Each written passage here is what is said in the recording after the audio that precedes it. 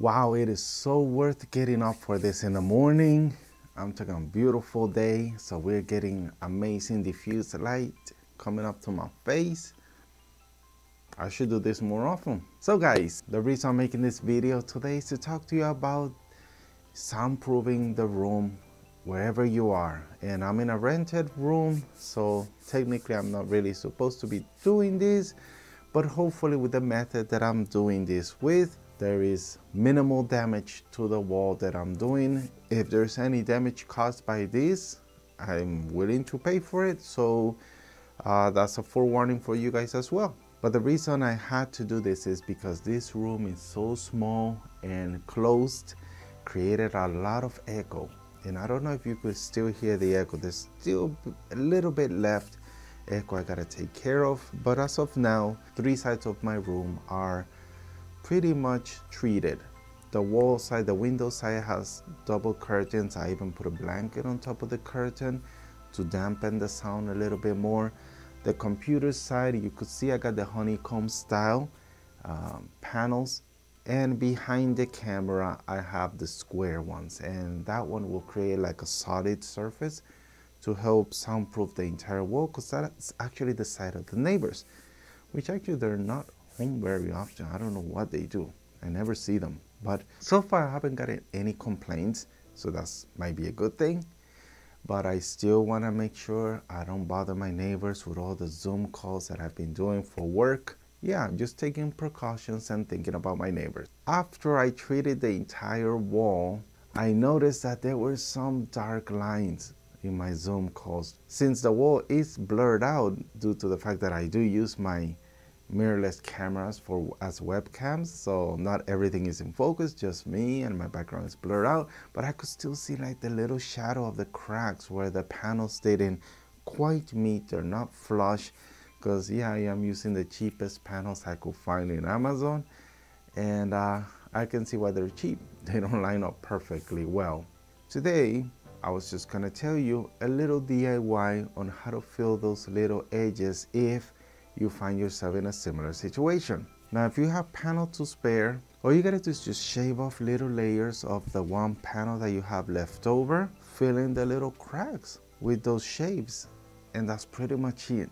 After that, you'll see the results later on from my A7S. I did a test with how everything looks after it's all said and done, and I'm pretty satisfied with the results. No more black cracks or little shadows in the background. Everything looks solid gray. Now, if you're curious on how I treated the wall, I actually used 2 different materials.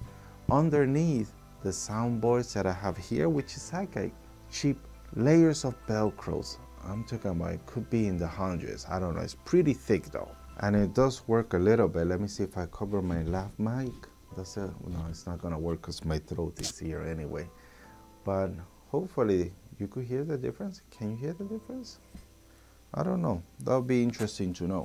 Well, anywho, the other material I'm using is this wall isolation mat. I don't know what it is, but it's supposed to work with audio as well. It's supposed to stop the audio. So let's do the audio test again. Does it help? Hopefully it does. Now, the way to attach these to the wall causing the least amount of damage is using office pins. I found a case of like thousands for just like $4, so I got plenty to spare.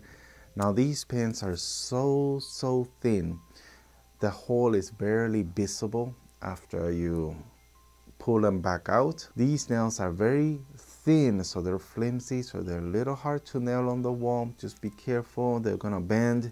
So it's a lot of trial and error, but I'm happy because they don't leave a lot of scar. Office pins. Also, for the hammer, I use this rubberized hammer from the dollar store. It's just covering rubber, so it helps cushion the blows a little bit. You don't want to be too loud and obvious that you're hammering on the wall, so this will do as well. And of course, a trusty cutter.